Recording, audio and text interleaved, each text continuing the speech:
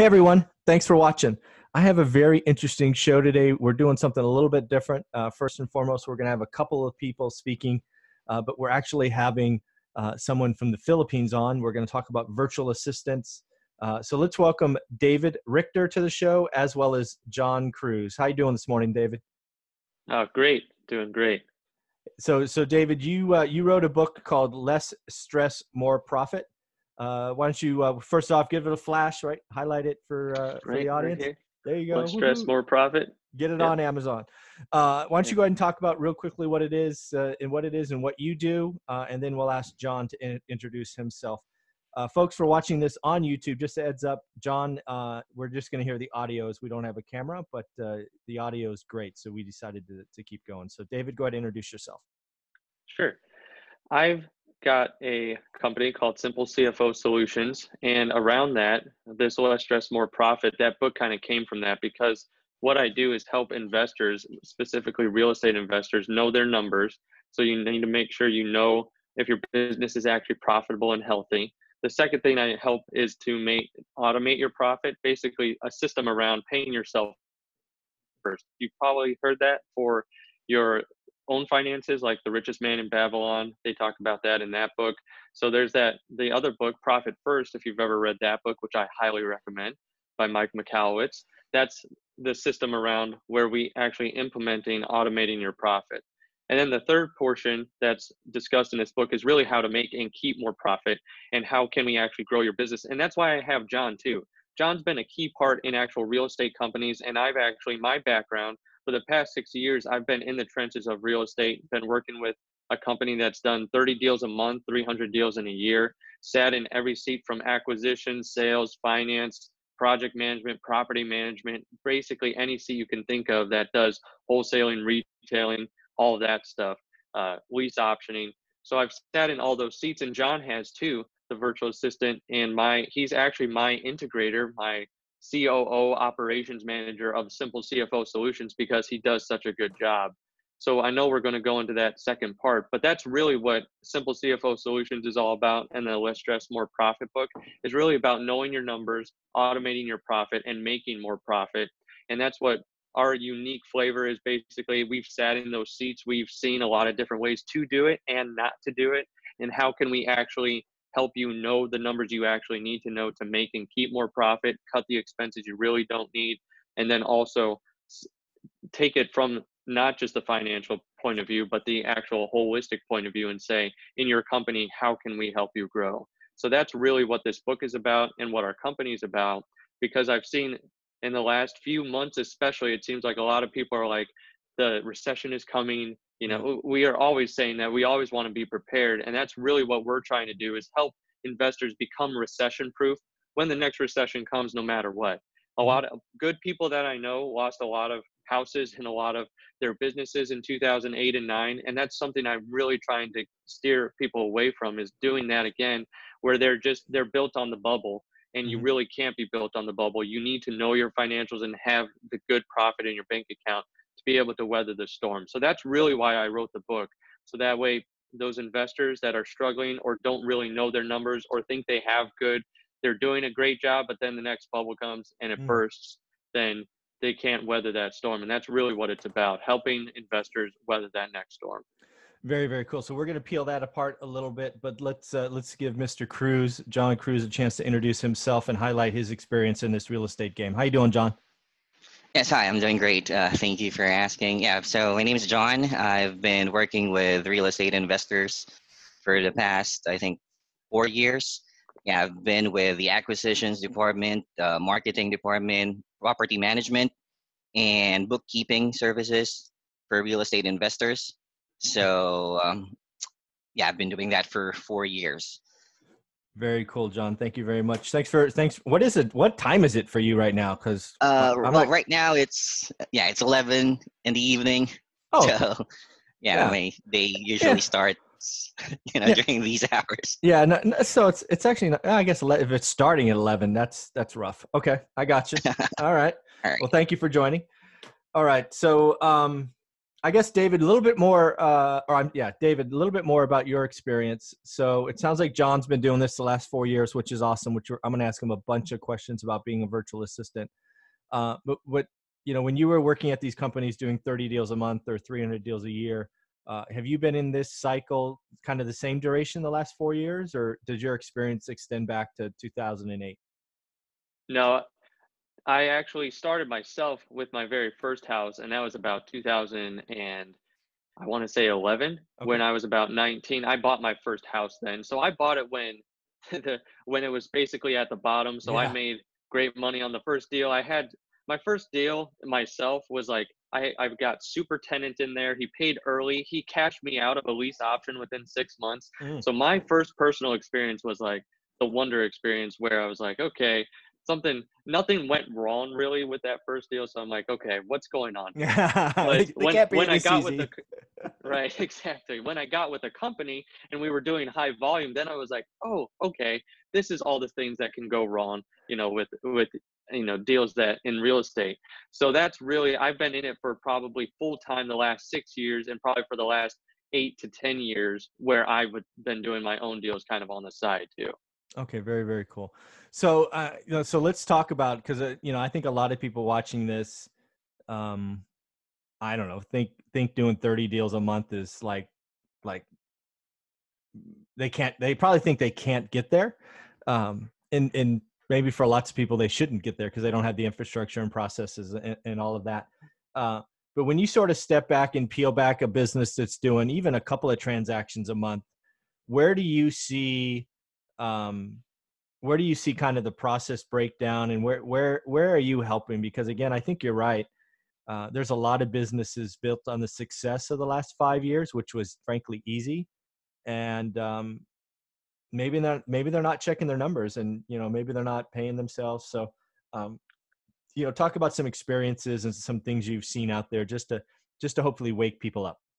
Sure. I'd say it's two key points. I'm going to try and keep it as simple as possible. Mm-hmm. Number one, do you have a marketing system that will continue to generate the deals and the leads that you need no matter what the cycle comes at? So if you are dependent on one type of lead coming in there, you're depending on one thing that could go away at any time. At the height of the depression, basically, or the last recession, we were doing a lot of HUD deals, and Mm-hmm. those dried up eventually. So we had to go to like straight to seller deals. So it's like you have to constantly be shifting. But as long as you have a marketing system that keeps bringing in those deals, you always have to have marketing. So I don't want people thinking, oh, I'm just on the financial side. The financial side is the result. I'm very results driven. So I like doing the financials because that shows that you've actually have a company and you're actually making the money from the deals that you're creating. But what's just as important as that is making sure you have a marketing system that is making sure that you have an actual business that can sustain no matter what. So that way you keep getting the deals you need in order to live and eat, but then also to build your wealth. Then the second part of that goes just hand in hand is once you actually make that money, I mean, you're out there, you're busting your butt getting those deals. Once you've actually done that, you need a system to manage the money that's in your account. So that way you can say, hey, I've got some nuts stored up for the next winter. So that way you actually have, if a downturn does come and you still have that marketing system, but maybe you don't have as many buyers, you don't have as many sellers, or whatever the case. If you've got something stored up from what you're actually doing now, it's going to be able to weather that a whole lot better if you see a little downturn in your own business. So if you have that marketing system and then an actual system to handle the money that you actually make, that you've made from going out there and doing those deals, you'll be able to weather that next storm. And that's what I think a lot of people miss is, hey, sales, marketing, operations, I've got all these systems. Isn't it awesome? But then at the end of the day, they're not really profitable, or they're not managing that profit to say, hey, we need to be able to make sure that we can cover ourselves if this were all to go away overnight and we had to totally switch our business model. Yeah, very, very cool. So let's dive into the topic of virtual assistants. We'll give the first question to you again, David, and then we'll bring Okay. John back in. So I think a lot of real estate investors have heard about virtual assistants. A lot of them believe that should be their first hire, but maybe some people haven't. So why don't you first highlight how virtual assistants help, how they can help, Also, why not, if you can, sort of at the end of that, a step two of that question is, how can it be done badly? Because not everybody has a great experience doing it. So why don't you take that sort of question A, question B, and then we'll bring John in with a similar question. Okay, that's a great question, because virtual assistants, I've come to think of them not just as virtual assistants, they are just an employee in your company, and they Mm-hmm. need to be an employee, and every employee needs to be profitable. And you need to make sure you have a structure for every employee in your organization to be profitable. And with virtual assistants, the thing that's different is they are virtual. So if you have an office, you're not going to be able to just walk over there and say, what are you doing? You know, Mm-hmm. management by walking around. So you're not going to be able to do that specifically. But with a virtual assistant, I would say, how can you use them? I would say, what can't they do? I've had a virtual assistant be able to do the acquisitions to where they were making calls, but also actually closing the deals over the phone, sending an agreement and getting those back from sellers. I've seen two different companies now where they were managing 80 to 100 rentals. One was from the Philippines, and John helped with that a lot. And then there was one in-office person for property management, so they were helping call the late tenants, making sure the maintenance repairs were done, all of that stuff with property management. And I've seen it done on a smaller scale too, with 30 or 40 with another virtual assistant from India. So as long as you have, what you really need are systems in the structure to be able to come in and place that employee. Now, if you're starting out a business and you're saying, hey, why do I need a virtual assistant? They might be your best hire right out of the gate, because maybe they can shadow you. You record everything you're doing while they're right there with you. They can see everything that you're doing. That I highly recommend recording your processes, because then no matter who is in your business, a person right there or a virtual assistant, they'll be able to see how you do it. And if you try and write out everything every time, processes and websites change Yeah. constantly. So if you need to constantly update it, it's really tedious to do it like step by step on that type of thing. But I like video recording, especially with virtual assistants, because you can be walking them through that process, record it, and then say, okay, now here's the process. You've just created your own process map basically, and you're having the virtual assistant learn that specific task. And now you can go and run with it, because you can start that right out of the gate. When I first started Simple CFO Solutions, I already knew John. So I knew that and I've worked with probably 10 or 15 virtual assistants over the past 6 years, and he was the best of the best. So I wanted him on my team as soon as possible. And what I did basically when I first started was everything I did, I made sure I recorded, showed him, and then we have a video recording in our Google Drive. That's where we store those video recordings. So I would say it's very important, even if you don't have systems and processes, while you're showing people, record that. And then you'll have that system and process for the virtual assistant, and they'll be able to see the step by step of what they need to do. And you can manage it really well too, because you can see, well, here's the outline that you took. Did we see the end result? Because like at the end of the day, they need to be profitable and actually either taking stuff off your plate that you shouldn't be doing to focus on high level tasks, or they should be actually producing income for you, whether that's making a call or whatnot, and you're training them like on that. And that's role playing and recording just like a process map or something like that. And then what I see that a lot of investors don't do, like that second part of your question, Yep. was a lot of investors get the virtual assistant, and even if they get them from a good company like Rocket Station or something that provides real estate investors with actual high level VAs, they think they're going to get them and then just leave them alone, and that they'll just kind of be integrated in the system without any guidance.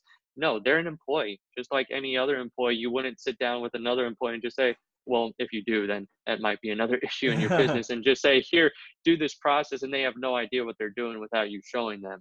And then I would also say not having a weekly meeting or a daily meeting, depending on the task that you're giving them.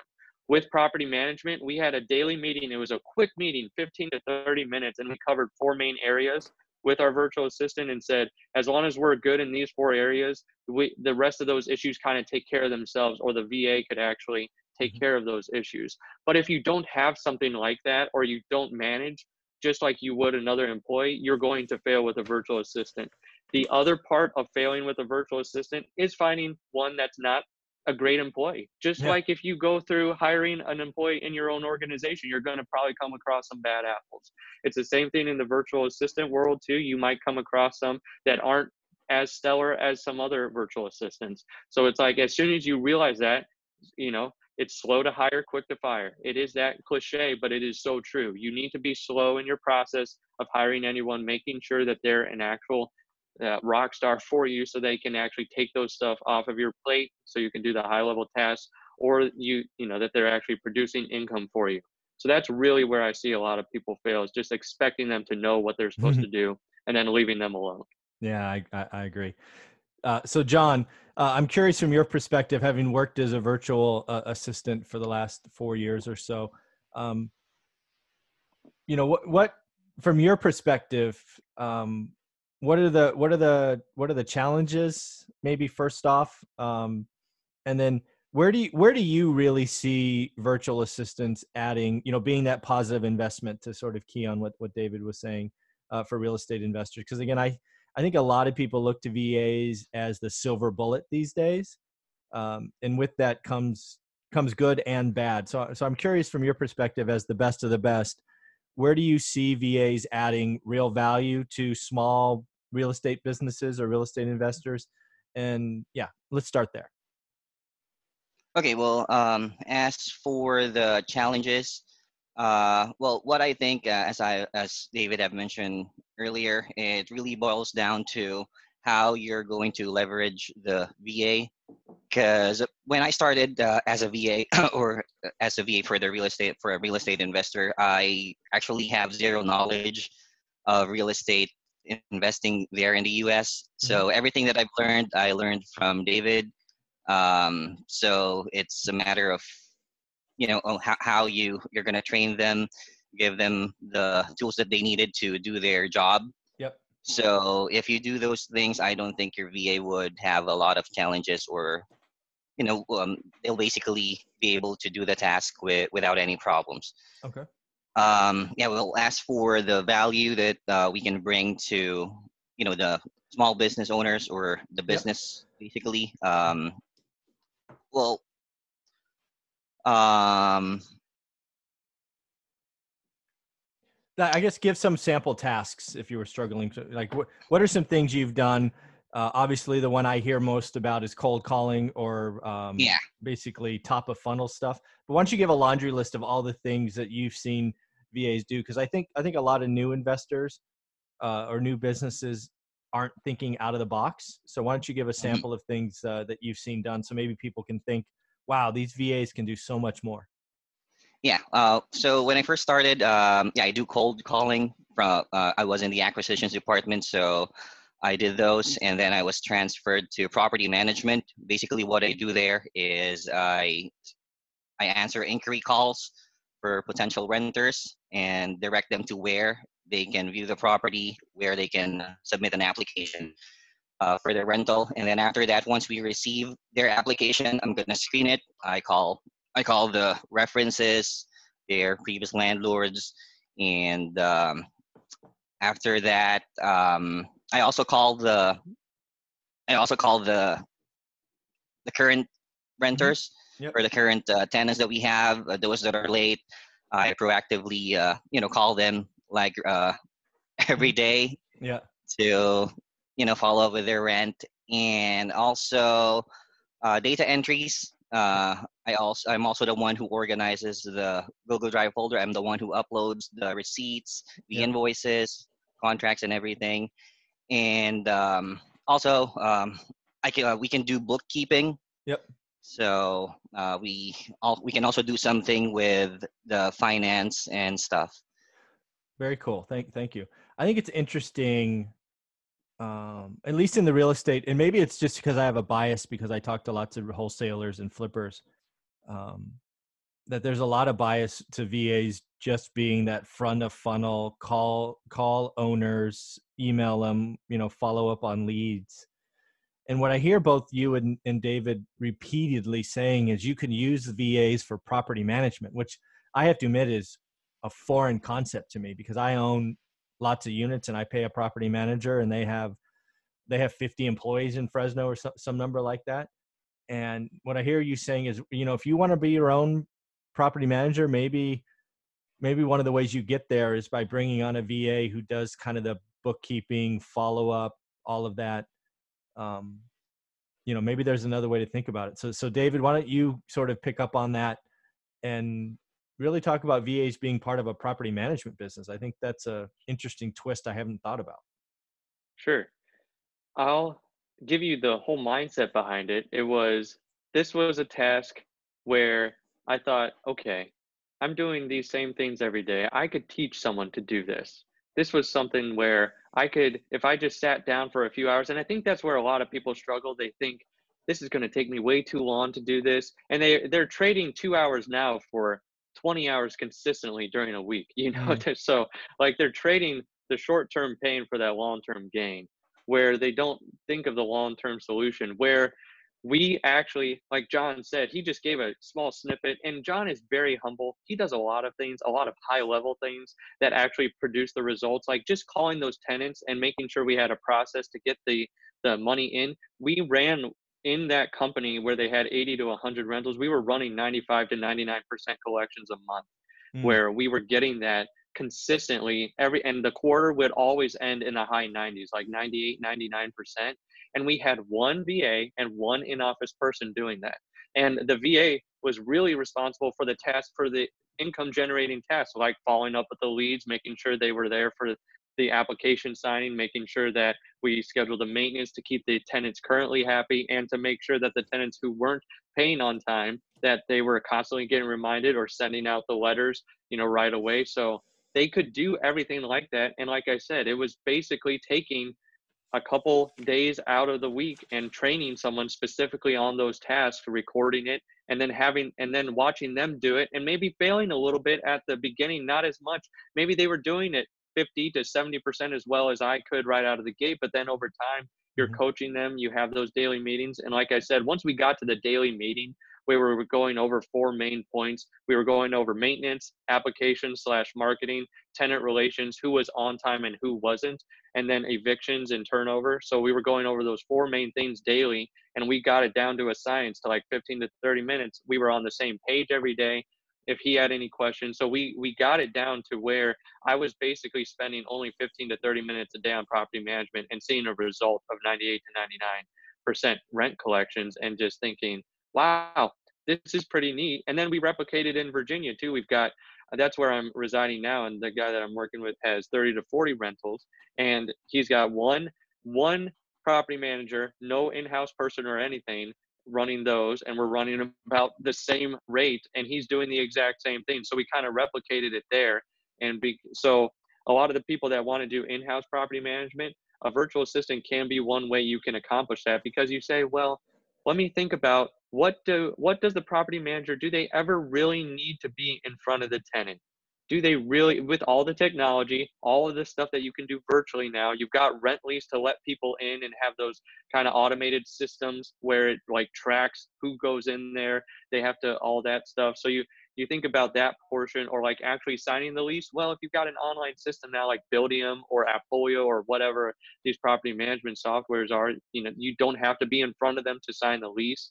You can do, we would do a lot of virtual calls like this to sign the lease or something like that. And so any portion you think, well, no, only me face to face can do this, or someone in-house, I would very much challenge that, because of how we were doing it with a lot of rentals, and about half that size too, where we just said, can someone in-house do this versus a virtual assistant? And every single time we said, no, we can make this work with a virtual assistant. So that was really our mindset going into it, and making sure they had the proper training and the proper meetings to make sure we were all on track every single week. That's pretty amazing. And again, I fully admit to having my eyes opened. I've been sitting here while you guys are going through this, thinking about what I pay my property manager to do.